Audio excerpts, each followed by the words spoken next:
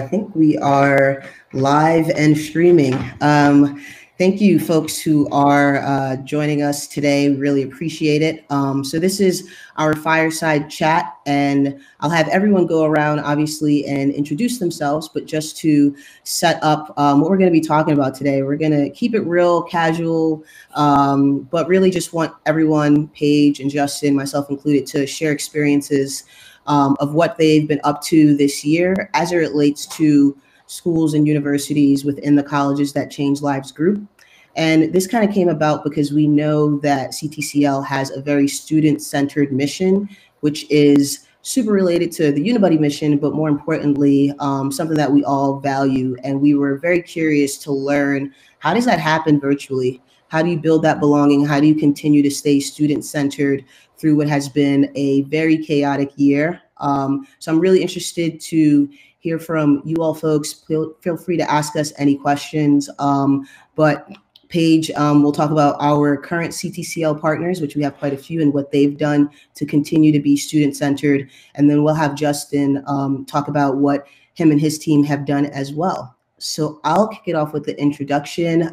Brittany McFadden, I am a university partnership executive here at Unibuddy. That essentially means I talk to folks in admissions, marketing, recruitment, outreach all day, every day. And I spend a lot of time on university websites and seeing how student-friendly they actually are. Prior to joining Unibuddy, I worked mostly in the orientation, welcome weekend kind of area at the new school, better known as Parsons here in the city. And prior to that, SUNY Purchase. So excited to talk a little bit more about something that I know when I was working in orientation. And as I know, folks in admissions know as well, the importance of that student belonging piece here today. And I'll kick it over to Paige. All righty, thanks, Britt. And like Britt said, my name is Paige, and I am a customer success manager here at Unibuddy. Before coming to Unibuddy, I actually worked in higher education as well. I worked at a large public institution, and then I also worked with Justin at Willamette University. Geez, if I could say the word university, that'd be a good start. But it was a really great time for me to be able to kind of understand what Britt was talking about, the importance of really putting forward student-centered communication. And that's something that I really like to bring to all of the university partners that I work with here at Unibuddy as well. So I'll kick it over to Justin, and he can introduce himself now too. All right. Well, thank you, Paige and Britt. My name is Justin Strohmeyer. I'm the Senior Associate Director of Admission at Willamette University. Willamette is a proud member of Colleges That Change Lives. We're located in Salem, Oregon, which is the Oregon State capital. We have an undergraduate enrollment of about 1,800 students and a graduate enrollment of about 600. So our College of Arts and Sciences, which houses all of our undergraduate majors, is supported by graduate programs in business, law, and theology. We offer a lot of really innovative dual degree programs in conjunction with those professional schools. I think one of the most unique aspects of the student experience at Willamette is our connection with local government and policymakers over at the state capitol, because we are closer to our Capitol building than any other university in the country. And so we have a lot of students that gravitate towards our programs in the social sciences, especially our politics, policy, law, and ethics degree. And so we're really proud to see that level of civic engagement from our students and that drive to really leave a lasting legacy, which I think is really at the core of the Willamette mission and has been for almost 180 years. Willamette is the oldest university in the West. And so I think that pioneering spirit is still very much alive and well with our current undergraduate students. We offer Division III athletics. I'm just trying to kind of paint a picture of sort of the scale and the students that we work with. We find that a lot of students from the West Coast make up our incoming class each year. Obviously, Oregon, Washington, and California are large feeders for us. But I think due in large part to our affiliation with CTCL, we also I would say have a much more national reach than some of the other small schools in the Pacific Northwest. And so we're really proud of the visibility and recognition that our affiliation with CTCL gives us to really generate interest from students in different markets around the country, as well as students across the world. We have a really unique partnership with Tokyo International University, which has been in place for the last 50 years. And that brings a cohort of students from Tokyo International to study on our campus each year, typically about 100 students that come as a part of that cohort.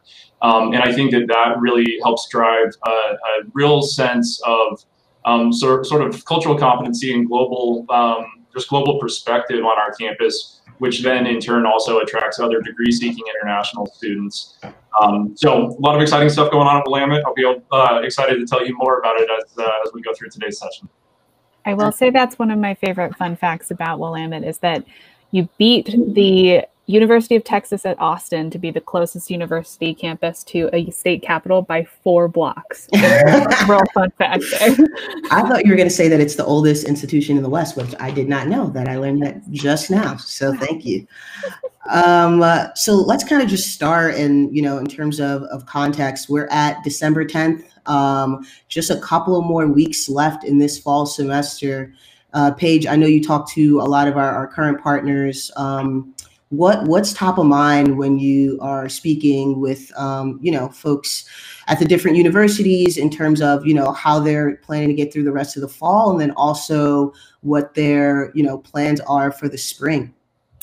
Yeah, so I think for a lot of our partner institutions right now, the big focus, especially for those who are on the Common App, is really making sure that students feel comfortable and confident with the application that they have submitted or are going to submit by the January 15th deadline, depending on when they want their students to actually apply by. But I think that we've been seeing a lot of really kind of focused events around that. So putting your counselors up in front of the students and saying like, hey, if you need a one-on-one appointment with me, or if you want to join this webinar where I walk through like a quote unquote well done application, these types of things are really useful at this point of the funnel. And then looking into yield too. I mean, I think we're all very aware at this point that 2021 is not going to change the kind of remote landscape that we're all in. So as much as possible, recognizing that those virtual events that you have been taking part in during the fall are likely going to extend into the spring. So potentially offering smaller on-campus events, but also really beefing up that virtual opportunity for your students too, and making sure that they feel like they have a place on your campus, even if they haven't been able to visit. Oh, that's excellent. And then Justin, what about you? I'd be curious to hear kind of what you did virtually in the fall and any lessons learned or things that you're going to plan to switch up for the spring. Yeah, sure. Well, I guess the first thing for context is that we were sort of operating in a hybrid mode this fall. We were doing in-person instruction for students that felt comfortable returning to campus. And ultimately, it was about 80% of our new and continuing students that chose to come to campus for in-person instruction. So only about 20% that continued their remote learning. And aside from the first 2 weeks of the semester and the last 2 weeks of the semester, which we kind of called a quiet period, the rest of the semester we were also open for in-person visits. And so I think that was obviously really valuable for students that were in our local area that didn't have to travel long distances, that they were able to still get that in-person experience. But I think that a silver lining to a lot of what has happened this year is it really forced us to build out better infrastructure for our virtual programming and to make sure that students in all different markets were able to still get a taste of Willamette and use that in their research. So we obviously tried to replicate a lot of what the on-campus experience would be in a virtual world, whether that be virtual tours or virtual information sessions, one-on-one meetings with admission counselors, with faculty, with the financial aid office, and with current students. I would say that a lot of our build out, there was a lot of trial and error, really just trying to figure out what our audience was looking for. But the thing that we've gotten the best feedback about has always been that interaction with current students, and whether that was panels that we assembled or one-on-one meetings, we really wanted to make sure that we were helping to foster those connection opportunities. I would say that also in a lot of our content development, we really tried to make sure that current students played a direct role in that. Our virtual tour, for instance, was completely student designed, and we have 2 students that lead the virtual tour, so that you kind of get to see the interaction between them and see a little bit more personality. As you can imagine, if I were leading a virtual tour, everybody leave. Like, I think that we've heard such great things about having two students do it and being able to be authentic and genuine, and for them to have designed it in a way that they know what the audience wants to hear, and then also engaging current students in a lot of our social media content, and again, making sure that it's not just somebody in marketing that's doing it. I love our marketing partners, but we wanted current students to do that because that is the voice that matters most in the search. And I think that's such a astute thing to be thinking about too, because ultimately we as admission professionals or people who, have graduated college, I'm not going to say a number, but we can sometimes think that we know what students want, and we're like, oh, this is what they want. I know that this is what I wanted when I was, looking for colleges. But realistically speaking, Generation Z is different, and they have different priorities, and they, I think, in a way, are a lot savvier when it comes to the internet. They know if you're telling them things that are not true. They're like, I found that on your website and it was a lie. It's oh, okay, well, you got to be genuine, and you have to put your students first at the end of the day too, because they're having the lived experience at your campus, and that's super important to have be the voice that's actually talking to prospective students at the end of the day. Yeah, no, even when I kind of do outreach to folks, they're like, I know that the students don't want to talk to me as much as I have knowledge about the university. They're always like, well, can you put me in touch with someone with a similar major or from the same hometown or whatever it might be. So I think you're spot on with that. Justin, since you all kind of lucky enough to have students and their families be on campus, what kind of, I'm sure they had a lot of questions about safety, things like that. What were top of mind for students and the families, and how did you address it? Particularly if a student is on a tour, I imagine, and is getting questions like that. Yeah, I'm curious to hear how you trained the students to also be able to address those questions. Yeah, I think they knew how seriously we were taking safety the moment we did our screening process, before we even let them open their car door. So, I mean, they knew that it was not going to be a typical campus visit. And I mean, from the outset, we limited the tour slots so that we only had one family per tour and a maximum of 3 guests plus our tour guide, so a maximum of 4 people. We staggered the tours so that they fell during times when our current students were in class, so that walking through campus, there wouldn't be a lot of interaction and things like that. So I mean, just the planning that went into how we were going to structure it, that in itself was a huge undertaking. But the only way that we were ever going to feel comfortable inviting folks to campus. I mean, I would say that for those folks that were able to visit, they felt a lot of reassurance just seeing the level of detail that we had tried to account for.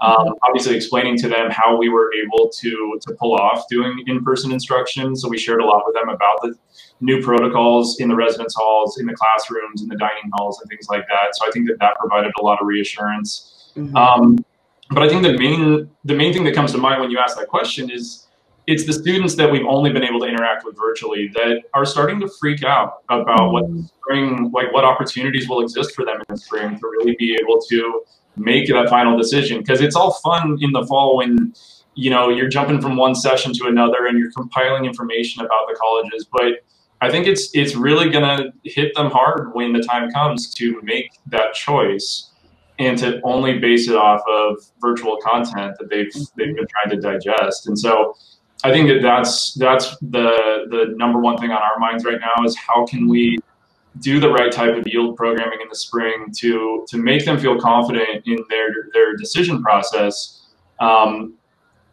And I hope nobody asked me to give the perfect answer today, because I mean that's where we're at right now is making sure that we're providing the right type of content, taking the type of things that we would do in our admitted student programming and trying to break it into digestible chunks, because obviously we can't ask students to be in a 2-day Zoom call with us. And so don't do it. If you're around that I can't on a computer, it'll be great. So anyway, I'm sure we'll dive a little bit more into that, but I think that's the thing that is keeping me up at nights right now is I'm really, really proud of the work that we did in the fall. I'm really excited about A lot of the different metrics that we've used to gauge how successful things have been thus far, but none of it will matter if come May 1 we're in a tough spot. Yeah. And this is kind of a departure to a point that you made earlier, but I wanted to just get it in here.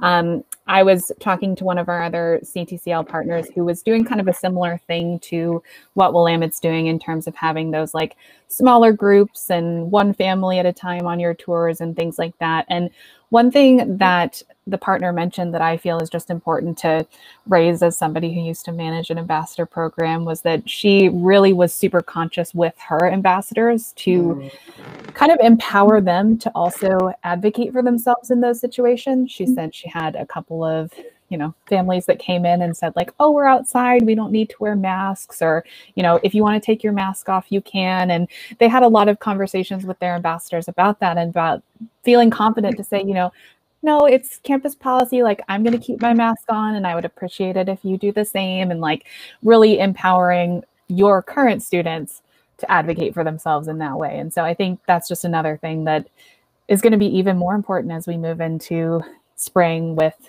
potential vaccines and people coming onto campus still should be masked or shouldn't be masked, like depending on how things go. So it was a good point that she was making. And yeah, I'm glad you mentioned that, Paige. I forgot to add that part. That was definitely a big part of the preparation for our ambassador team, was making sure that they never found themselves having conversations that they weren't comfortable having with our visitors. We did kind of institute that when guests are checking in, that a professional staff member is always out in the parking lot with the ambassador. So we do an initial sort of greeting and rundown of protocols so that the ambassador has support at that time. But then, of course, for that hour that they're walking around campus, we want that ambassador to have the confidence to be able to navigate that process themselves. Also, our tours were only outdoor. I should have added that also. But that was another protocol that we did not go into any buildings because as much as we're focused on protecting visitors to campus and prospective students, we also have that responsibility for our current students. And so it was a very delicate balance to make sure that we were providing a resource to students in their college search without jeopardizing our current student safety in any way. And I'm sure that was fun occasionally in Oregon when it was raining really hard to do all of those outdoor tours. If prospective students can't handle the rain, we shouldn't have been on their list in the first place. You make an excellent point. You make an excellent point. We actually have a question about, I know, Justin, you mentioned being a part of CTCL, it allows you to have a little bit more reach than maybe you wouldn't have otherwise. So obviously, tons have happened as it relates to international students and their ability to study in the U.S. And when we talk about students that need reassurance, of course, domestic students, but particularly international students. So we had a question, what have you done particularly for international students within the last few months to create that reassurance? Well, I think like anybody else with our international students, they're just sort of like waiting to see what is going to happen. And is it going to be okay to travel? Obviously, there's more than just the pandemic that has affected international numbers at universities all over the country in recent years. And so I think that we're kind of at the threshold of hopefully having more open doors for international students to continue their studies in the U.S. But there's still kind of that sense that we're all in a holding pattern. And so I think we're going to be very flexible with international students on the timeline this year. And the main thing we can do between now and the summer is just be accessible and just have the conversations. I think that, again, we are able to provide some reassurance in showing that we had a successful fall semester of in-person instruction.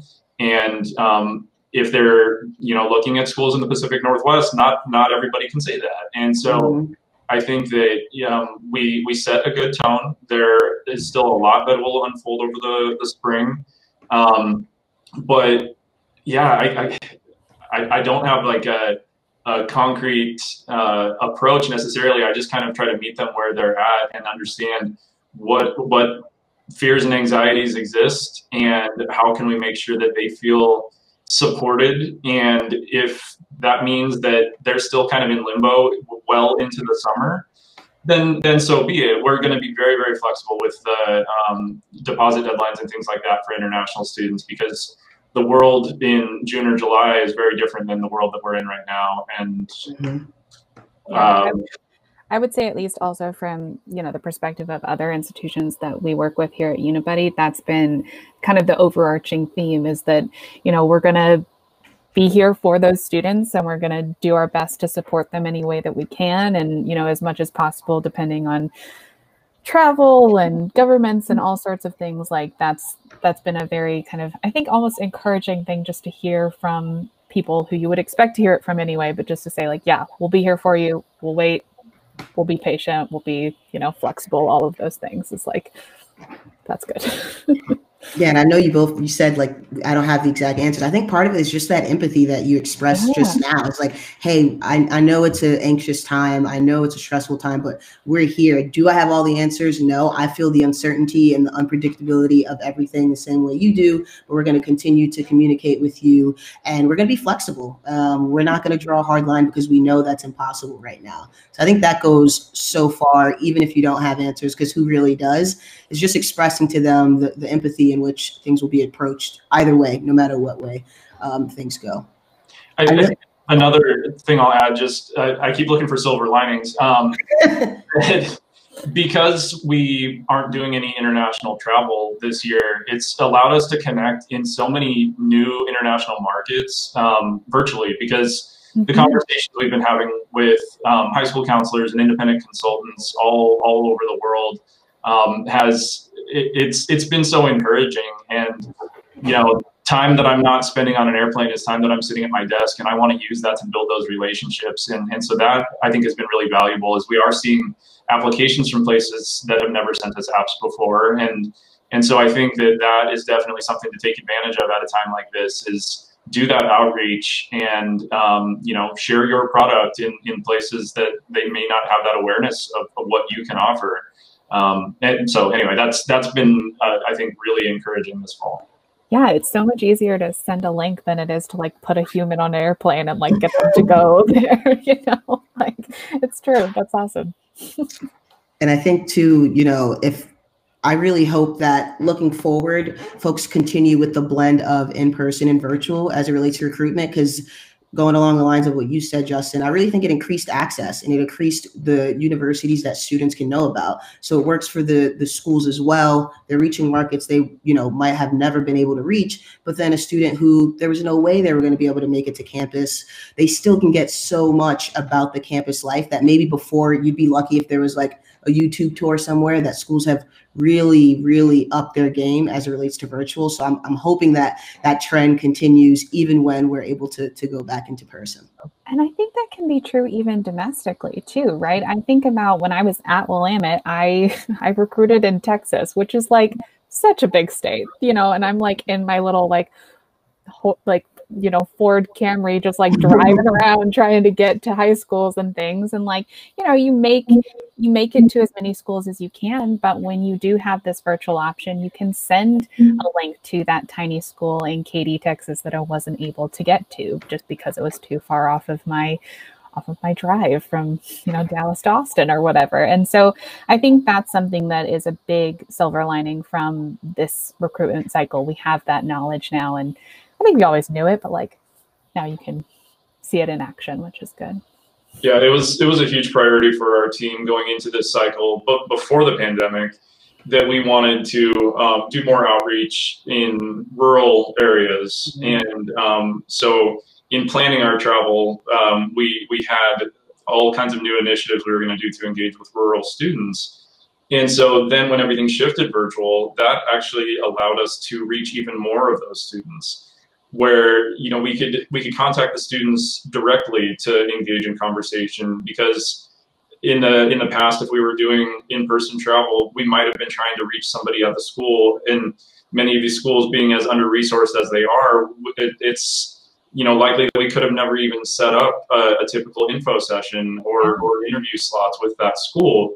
But by really building our pool and knowing who we wanted to give that type of outreach to, and in what markets we really wanted focus and really tailoring some of our programming specifically to meet the needs of rural students. That has been another really good, I think, byproduct of all of the pivots that had to happen this fall. Yeah, totally. Looks like we might have lost Britt for a second, but I'm sure she'll be back. So in the meantime, oh, there she is. Great, she's back. I was going to ask Justin to tell us a little bit more about CTCL and good old Lauren Pope. So what do you think, Justin? How does that sound? Sure. So yeah, for folks that don't have as much familiarity with the organization or the research that the organization was originally based on, Colleges That Change Lives was developed. It was a book developed by a man named Lauren Pope, who was really looking at the learning outcomes of Ivy League institutions and really looking at transformational outcomes that could be attained at institutions that were much more accessible than the Ivy League. And so it started as this research and eventually turned into a publication that was really meant to guide students and families through the college search with an eye on outcomes more so than name brand, and hopefully helping students and families uncover some hidden gem institutions that would really change lives, really had the potential to totally change the trajectory for a student in their educational pathway. But to really showcase to them institutions that were focused on access and equity and creating opportunity. And so the original list of 40 colleges that change lives has expanded to 44. Nice.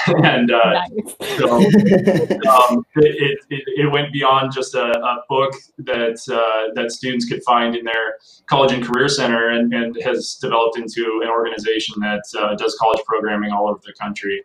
And so if you ever see that a CTCL, either a virtual session or an in-person session is coming to your community, it's definitely something that the quality of those events is just incredible, and it's something that I look forward to every year, because the students and the families that attend CTCL events are they're just amazing. And yeah. Well, and I'll tell you, that's exactly how my brain got to that question, just because of what you had been talking about with the kind of desire to widen access and make, students potentially an introduction to an institution that they never would have even thought about. And, that was what I always felt like at the CTCL events. It was like the students who came there and would interact with us, it was like, oh my gosh, you all are awesome. And like, you thought about these, random institutions that maybe wouldn't have been on your list. And it's just like so great to see that. So you touched on all of the points I wanted you to. You're just like such a gem. Yeah. You really followed my logic there. Well, you really put me on the spot. You did great. You're like 44, so fantastic.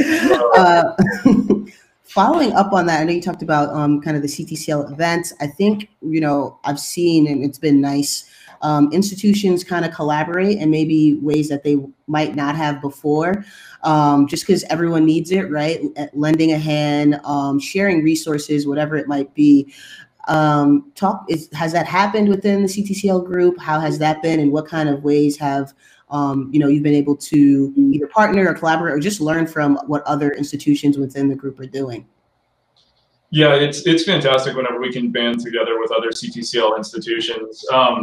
I think that, just to drive student interest, where we already know that, again, one of the hallmarks of a lot of the CTCL institutions is we're not necessarily name brand. We're not necessarily something that students are going to have at the front of their mind in their search. And so banding together with a group will typically generate just a larger audience and more curiosity to learn about a range of schools than if just one, if just Willamette is trying to do a presentation at a high school that hasn't typically been a feeder for us, it can be tough. But if there are 5 or 6 of us that are all going to do a session together, we have seen huge success with that. And that also goes to, more specialized events, be it like case study programs and things like that. Having schools that have similar foundations, similar philosophies, we can really play off of each other and I think share some unique perspective We've done similar things with schools regionally. So aside from the collaboration we've done with CTCL schools, we also have a consortium in our region that we call the Northwest Five, which is sort of like-minded institutions that are all small private liberal arts in the Pacific Northwest. And so whenever we can collaborate with those folks, that's also been fantastic. So I do think that that has been a cool shift that we've seen. And I'm sure any number of people that are on various listservs, you see all of these different sort of group presentations that are happening. But I think that that's such a fantastic resource for students. And so it also can be then more hopefully tailored to their interests, because you can find institutions grouping together that are maybe presenting on a more focused topic rather than just general information. Well, and I feel like that kind of helps with Zoom fatigue at the end of the day too, right? Like, you know, everybody is being asked to jump on all of these different webinars or information sessions that are virtual or in person or like, you know, all over the place. And if you can really come together and offer a useful package deal for those students that are already interested in one institution, you can like really open some doors that maybe would not have been opened in the first place, which is always good. Definitely. And I know we talked earlier a little bit, we hit on the metrics piece, and obviously, you know, this year, everyone was just trying a bunch of stuff, seeing what would work and learning lessons along the way. So I'm curious both to Paige, with the partners we work with, and Justin as well. When you look at the kind of year in review, were you taking a look at, you know, all right, these types of programs were the most successful? Were you getting nitty gritty, like to the time and the types of student populations? What did the kind of metrics look like and that data, and how do you plan to use that in the spring to make the spring even better than the fall was? That's a very good question, I would say. And it really, honestly, from our partner institutions at Unibuddy, it came down to like a large variety of different things were successful based on really the institutions that we're working with. And one of the things that I always tell my partners to really lean into is, you know what your strengths are as an institution, right? Especially for CTCL schools. Your strength is that you are like super personal, individualized. You have all of these like fantastic things that you can offer to your students. So if you can only do that virtually, do that virtually, and, you know, try and put as many students in front of these prospective students as possible, because you would do that when you're on campus, right? If you generally do like a fun trivia night for part of your like preview day, do that on, you know, WhatsApp or Quizlet or whatever you can, you know, like at the end of the day, try and take those strengths that you have physically and make them virtual. And don't really try and like subscribe yourself to this idea, like we have to do the event on Saturday at 8 a.m. because that's when we do it, you know, in person, and we'll do it from 8 to 5 and that'll be fine. It's like, maybe try a Wednesday night from like 5 to 6 p.m. because maybe that's when your students are done with homework and can hop on to a webinar with you, or give a Sunday like midday a try, you know, like as much as possible, just try to be flexible with the full recognition that like you are human beings too. So you need to take time for yourself to be like mentally sound, because that's a big thing at the end of the day. Definitely. Yeah, I think, gosh, obviously the content, depending on the time of year and where students are at the process, it evolves. And because almost all of our yield programming in the spring had to shift to virtual, and now we're going into the second spring, we're able to really refine that content more and learn from what worked and what didn't work last year. I think that the key things, we want students to talk to students, we want students to talk to faculty, and we want prospective students to talk to each other. And so creating both formal and informal settings and keeping the time commitment digestible are really key as well. That again, we can't have the same amount of focus that would have happened in a 2-day overnight event. But if we can have that content in smaller chunks and offer it at different times, that is really the key. And you know, as has been mentioned, you know, sometimes you post a bunch of different sessions and you think that everyone's going to gravitate towards one that you think is the ideal time slot, and you find that some other time slot is actually the one that meets capacity, and it's your, you know, the Saturday afternoon that you thought was going to be popular, that nobody wants to get up there Saturday for that. And so I'm busy. I have Netflix to watch. Like, I'm not into that. Yeah, and so I mean, we're definitely you know, having more series or repeating events so that students can choose that content when it fits their schedule. Gosh, I'm trying to think of other things, because there's so much planning that we're still, you know, really compiling information from this last year in preparation for the spring. You might have to come back to me as some additional details come to mind. Well, and I think one thing that you mentioned that has been universally important with all of our partners, and like is kind of part of Unibuddie's mission at a baseline, is having those students talk to your current students. Like, that has always been a selling point. Like, we know when you come to an institution and you make a connection with a student ambassador, with a tour guide, with, you know, the person at the bistro who gave you your coffee, like any of those things, like, are going to be a real moment where a prospective student feels a connection and feels like, oh yeah, like I can make friends here. Like, I can exist here really well. And one thing that we see from the chats, specifically, like one of my partner institutions emailed me the other day and they were like, I just keep seeing people on Unibuddie coming in and saying like, can we be friends when I come? I want to hang out with you. And like, I think that type of interaction is what you want at the end of the day. You want those connections to be made. You want people to feel like they have a place at your institution. And the only way they're going to do that is if they're able to talk to your students. Could I say just trying to increase our accessibility to current students has been big. Even our virtual high school visits and virtual info sessions and things like that, which are normally just led by one of our admission counselors, we've made sure that current students are a part of those sessions. And there's some content that they deliver, but otherwise they're just available there to share perspective when it's appropriate. And then even with, I would say, kind of an anticipated shift in timeline with applications, and knowing that there are going to be more students in this cycle applying regular decision, which I think that a lot of schools are seeing, but certainly we are seeing that our RD numbers are up and our EA numbers are pretty flat. So we are taking a lot of our app development content that normally we would be sort of at the tail end of, but really trying to extend it into January and February, so that, again, it's all about meeting students where they're at and knowing that there are conditions present this year that we've never had to deal with before. And so even making sure that current students are involved in some of the app gen programming that we do. We want, anytime we can have a current student in that room, in that virtual room with us, that is just one more touch point that we want the prospective students to have.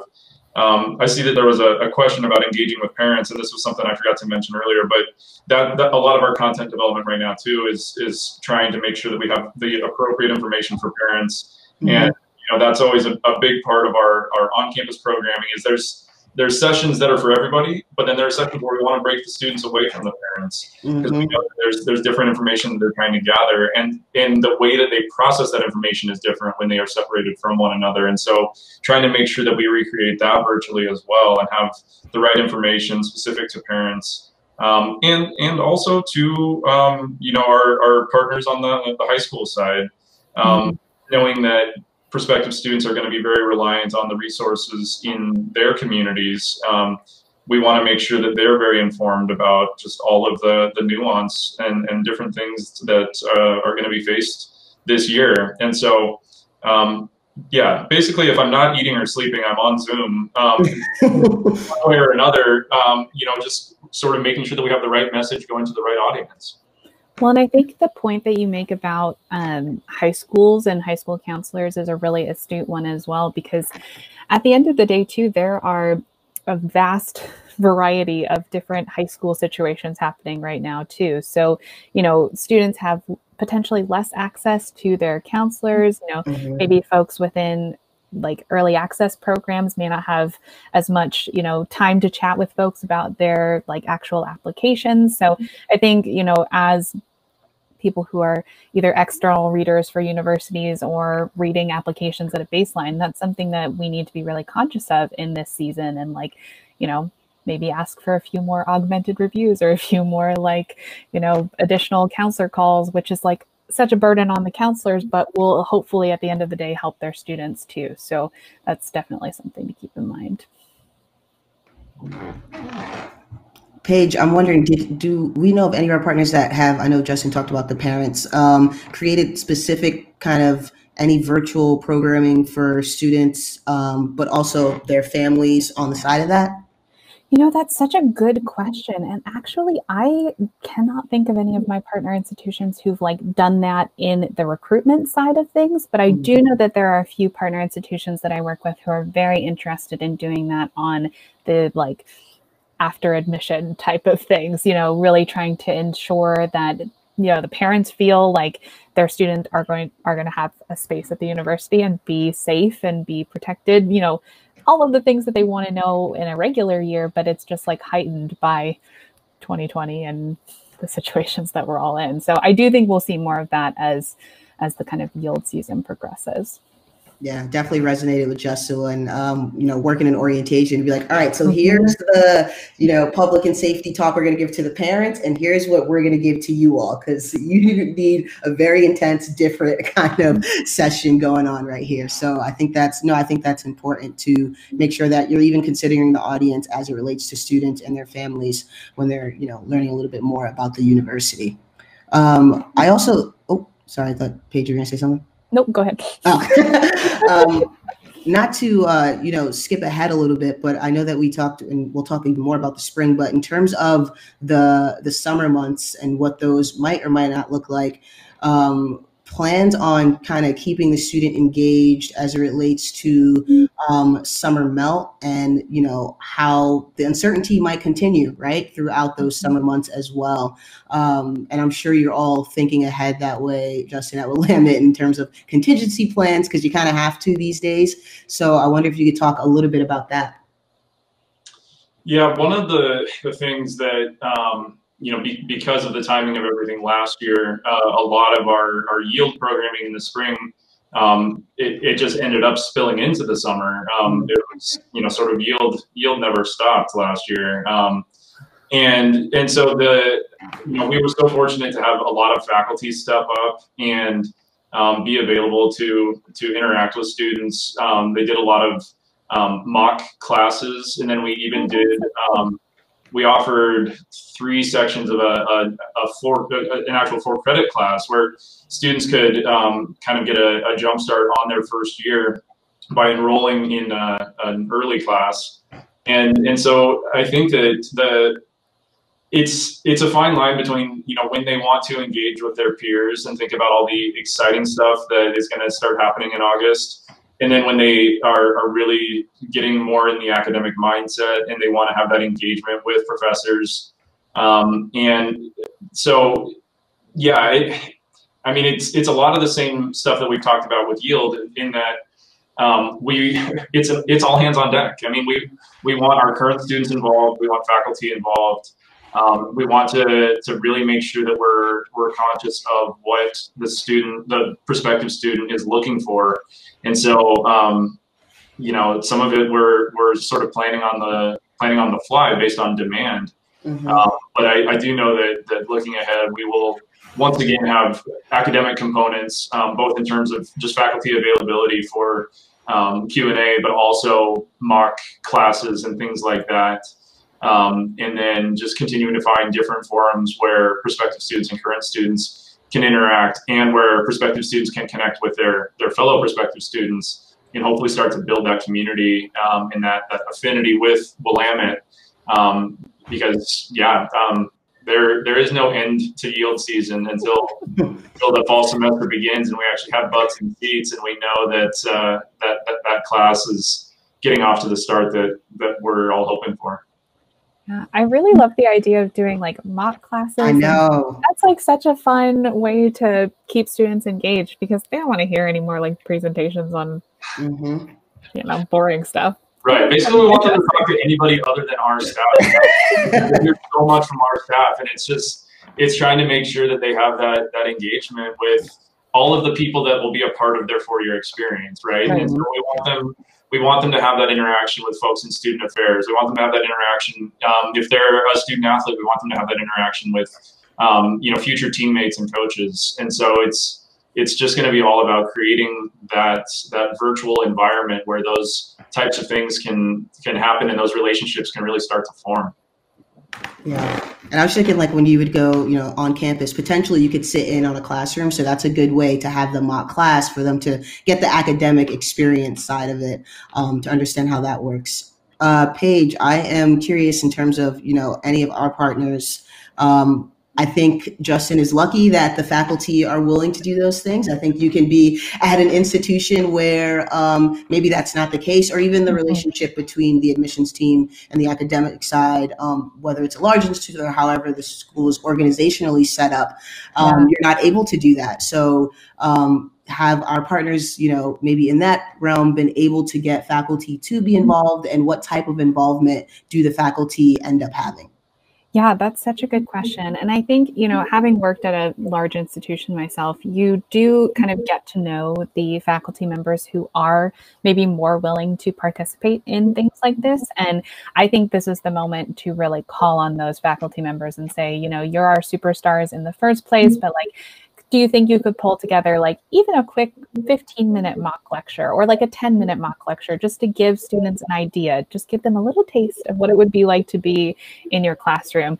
And if you don't have that type of superstar faculty member, well, then what I would recommend is leaning on your current students again, and maybe having them talk about their favorite class that they've taken and give a kind of description of what that looked like. Or if you work at a research institution, have your students talk about the research that they do with faculty members. There's a lot of cool ways that you can kind of involve the faculty without fully involving them almost, by leaning on your current students. So those would be my recommendations if I was asked.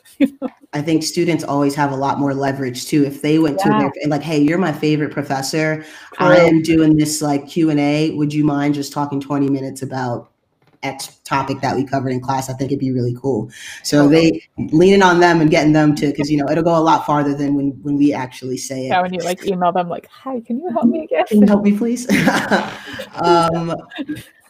I know some things, obviously takes a lot of planning, and folks might not even, be in a place where when they can do these bigger, larger projects. I think a lot of people are in the go, putting out the nearest, figuring out the next thing. So both Paige and Justin, any quick wins that universities can do to create that sense of belonging from afar, that might be helpful, that doesn't have to be a heavy lift for them, but something that is a quicker win or a quicker tweak that they can do to help them do that?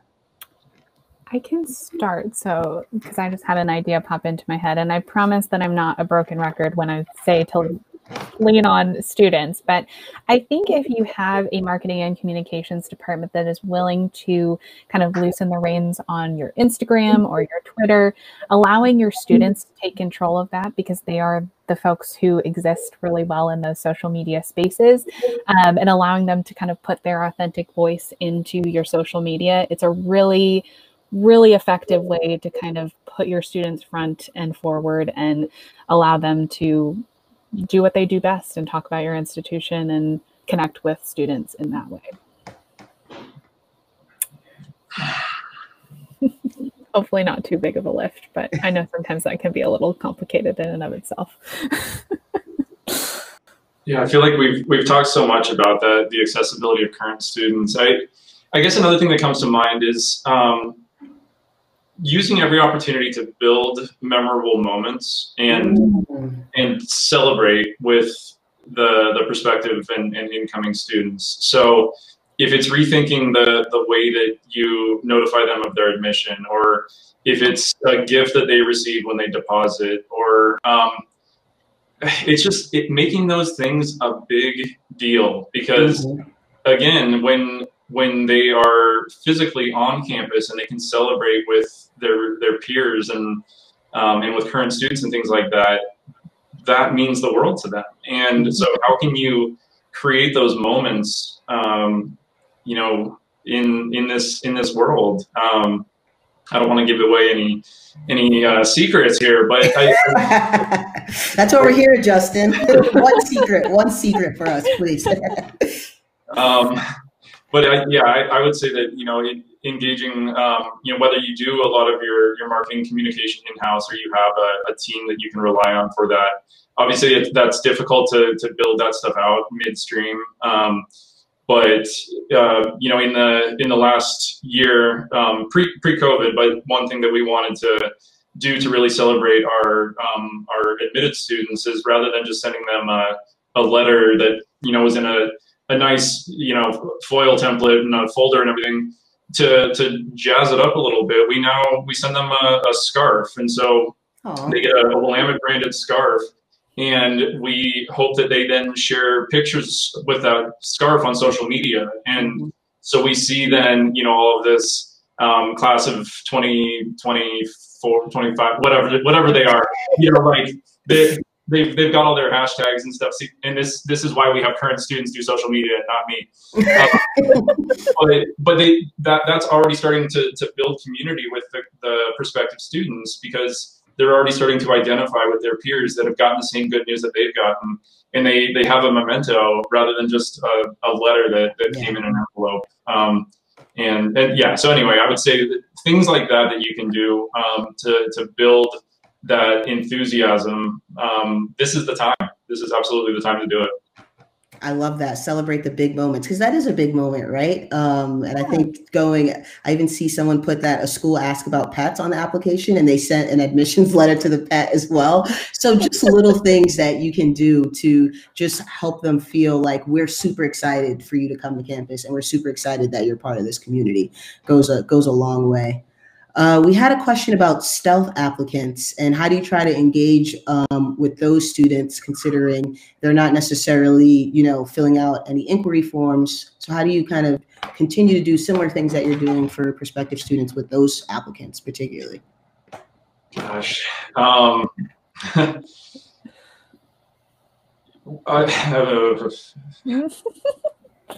It's a tough question, I think, just because like those students, in like the nature of the way that they appear in your funnel, it's like, oh, you're here now. That's great. Like, how did you find out about us? How did you get here?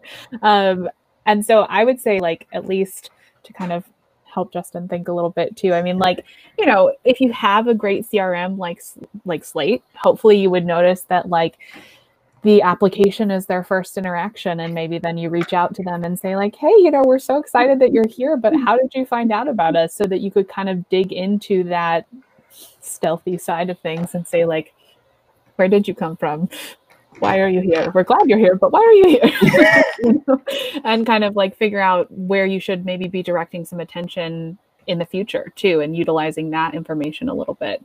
But I don't know. Yeah, I can say that we're a lot more intentional this year in our Common App and asking how students learned about Willamette, because we have expanded our digital marketing so much, and so it's going to be really interesting to sort of track how effective that has been.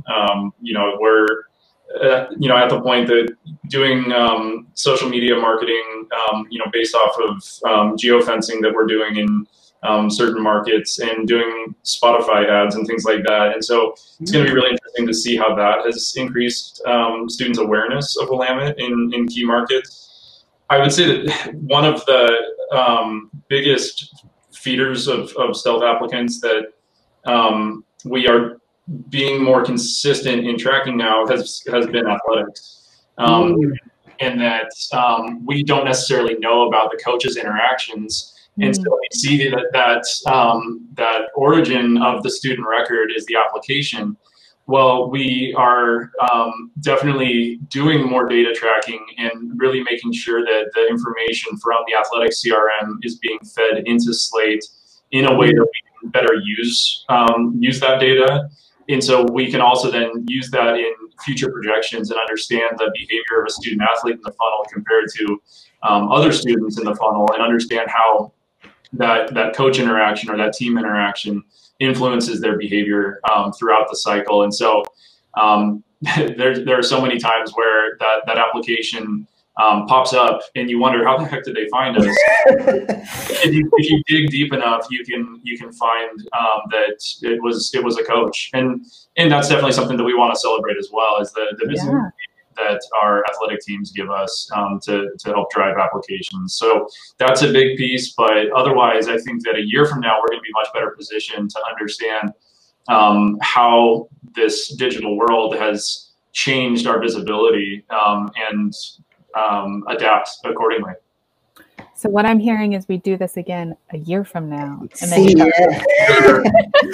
that works. And I know that wasn't the question, but that example, Justin, whether or not it could be a quick one, is a good example of collaboration, right? So athletics is doing their own different type of recruiting and working with them to be like, they actually talked to a coach. They came to, we came to see them play at this certain tournament or whatever, and these are the different touch points they've actually had. I think that's a great example of how to work a little bit smarter with the data and collaborate in ways maybe that you wouldn't think automatically to collaborate.